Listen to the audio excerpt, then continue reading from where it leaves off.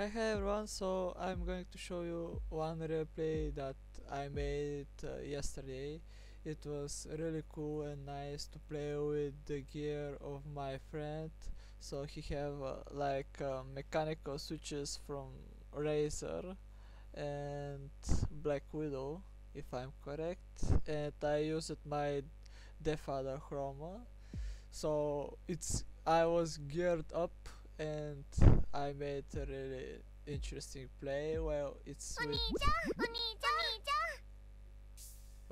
like with no fail, but it was actually really good for me, so I'm going to show you that.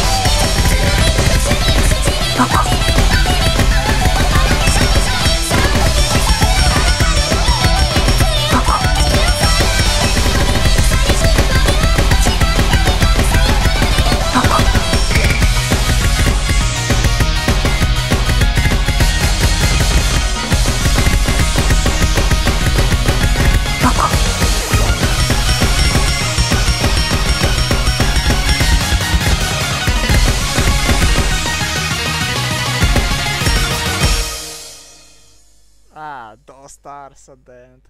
Okay, so most people are like when they're using someone else gear, it's like a different game for them and they suck. But actually, this is not the case for me, and I made a really good place. So now I'm I'm going to show some of them in the next videos, so enjoy and stay on my channel for more. See ya.